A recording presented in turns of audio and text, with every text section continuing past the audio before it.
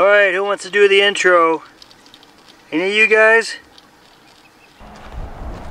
Hey guys, thanks for watching our Old Hat Outdoors YouTube channel. My boys, let's see, one of them is on a plane heading to the coast to go surfing. One is probably playing with Legos, and the other's, I don't know. So I'm here alone, August 21st, 6 days into my elk season. I haven't hunted yet. It's been 100 degrees every day, which sounds miserable for elk hunting, and as you can see, very, very smoky.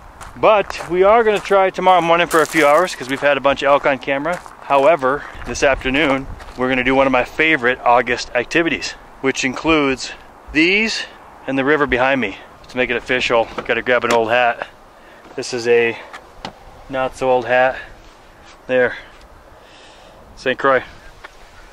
All right, got my swimming stuff on. Heading to the river, gonna catch some crayfish, eat them. Maybe if we're lucky, crash that wedding. We'll see what they're serving. We're looking for some monster crayfish. All right, we're gonna try snorkeling for crayfish. You can throw out traps here, no problem, and probably catch quite a few. We've done it before. But when the weather's warm like it is, and honestly, it's hot and smoky, I might as well be in the water. There's some monsters here. Legitimate huge, huge crayfish. So the first spot we're gonna try is this big sand bowl right here. There's not a ton of small rock. Down here I found just some monsters. Snorkeling over them from 2 feet to maybe 8 feet down and dive down after them and get them. We actually might even find some in this pool right behind the camera. That's our goal. Is it good enough for a dinner? I got my pail, which we'll also cook them in. Let's see what happens. All right, we're gonna try in here first. I'm gonna ditch my phone before it's too late.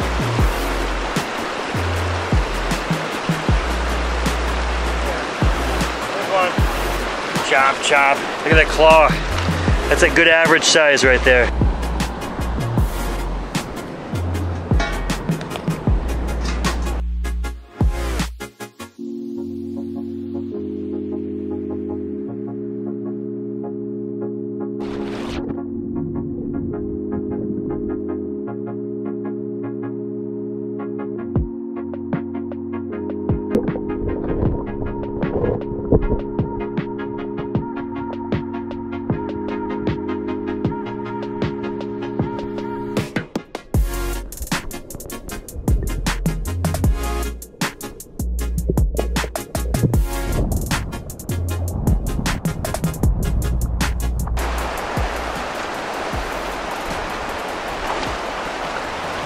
A couple small ones that we might use for bait later. All right, I'm gonna swim back along these rocks, right past those rocks. There's a really nice sandy bowl, and I usually get 1 or 2 monsters out of there. We're gonna try that and then head up to the small rocks because I'm seeing lots of little ones here.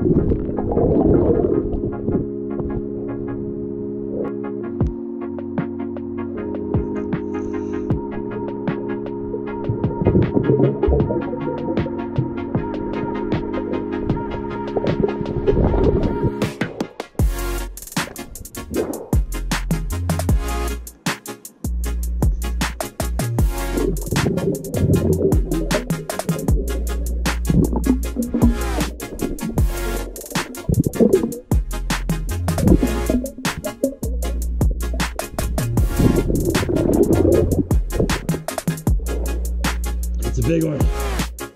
Whew.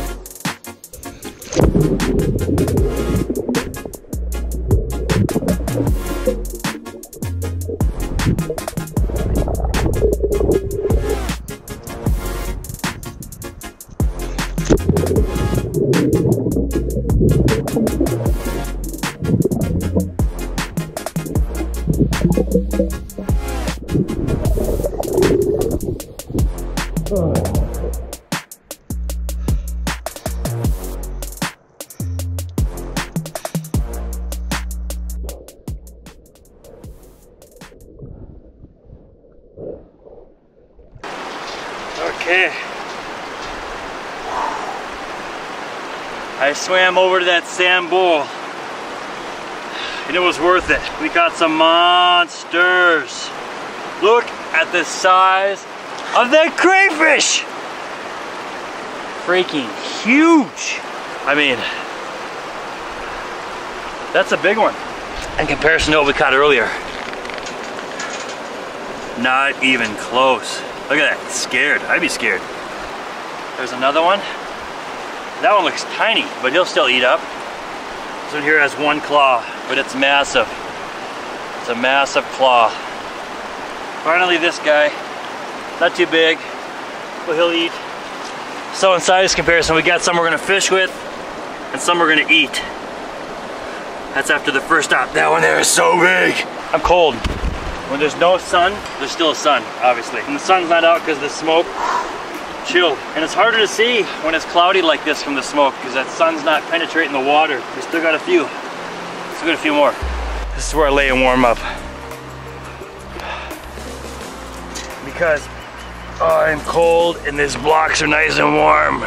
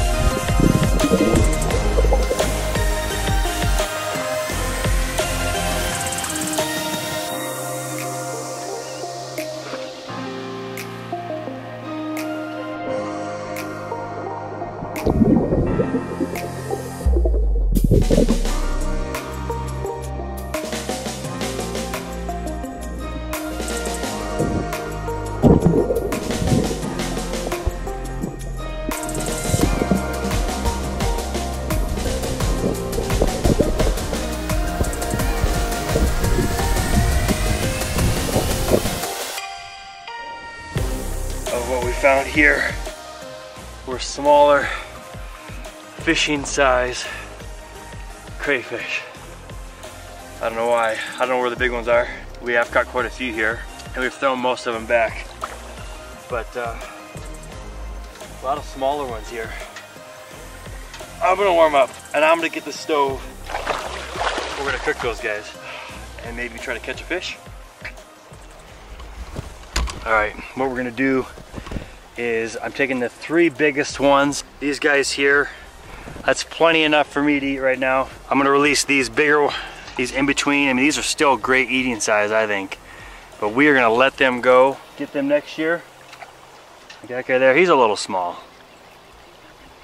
This one here, he's got a good pincher. I mean, he's a good sized eater right there. And this guy, see ya. These 3 are the lucky eaters. All right, water's boiling right behind me. We have 3 of these big guys we're gonna boil up. Normally, if I got a bigger bunch, I'm gonna boil them for about 15 minutes. But since I just have the 3, we're gonna go about 10. You've probably seen what happens when you throw these guys in the pot. We don't have anything but crayfish. We don't have any potatoes or corn. We do have some seasoning. Boil up, and they're gonna turn color right away. They're gonna cook in there for about 10-ish minutes. 10 minutes will boil these guys. Come back soon. Alright, we have boiled for about 12 minutes. The steam come out. Here's what we got. This is what they look like. Cooked. Bright orange. If you were here, you could certainly smell them. So, we're gonna let them sit in there just for another 10 minutes or so. Get a good knife. Actually, you know what? I might as well use it all, because if I come home with this butter, my wife's gonna throw it out because the knife was dirty. That's why we're using it all. We're gonna melt that. We're gonna add to the butter some Old Bay. Slow cook that.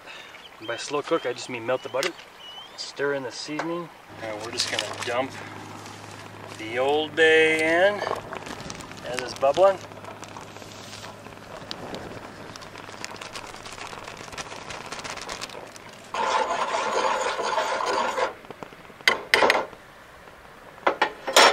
Okay, here's what we got. Here's our crayfish all boiled up. Our dipping, you could say dipping sauce. Right here, which is butter and Old Bay. Let me show you how I eat these guys. Our main meat's gonna be in the pinchers. And with these guys, that's a crazy amount. That is a big pincher. And in the tail. We're gonna start with the pincher. And I'm just gonna pull this guy off like this. So we got a pincher. I pull this little part of the claw off like this.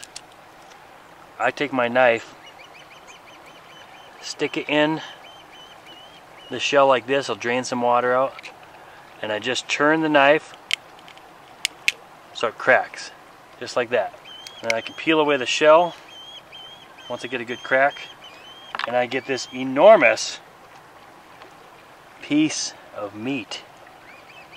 It's just a huge piece. I can dip it in our sauce.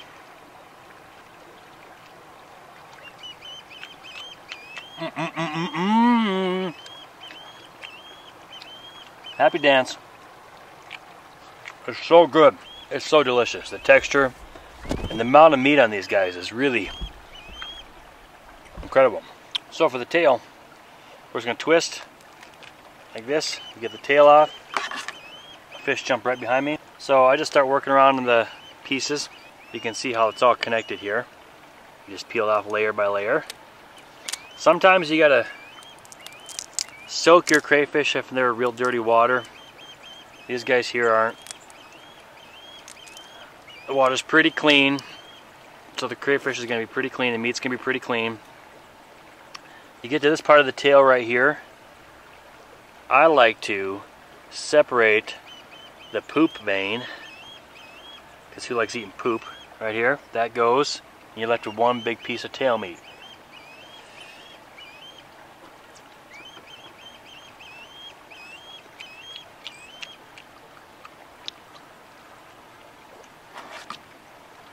If you're brave, you can suck their brains, but I'm not that desperate. There's pizza in town. Take the knife in, give it a little twist, break that claw open, give you another big chunk of meat. Butter and Old Bay. Hard to beat with all that's going crazy in the world. Sometimes it's nice just to spend a day on the river catching crayfish, listening to the ospreys behind you.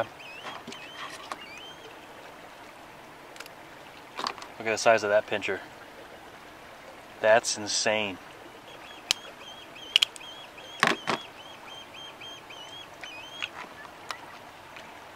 Those pinchers are so good. My favorite. Something about the texture, a little firmer. I mean, these guys were swimming an hour ago. Given that tail, it's pretty easy to find. Here's a closer up view.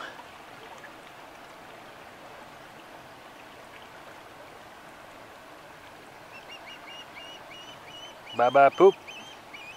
I'm sure there's lots of technical terms for all of this. I don't know. I just know what tastes good and what doesn't. Alright. This is my last bite. Sometimes your taste buds just cheer you on. This is one of those times. Hey, thanks for watching. We had a great time snorkeling for some huge Idaho crayfish. Had a delicious crayfish boil. Just a snack to hold me over. A great way to spend a hot, smoky August day.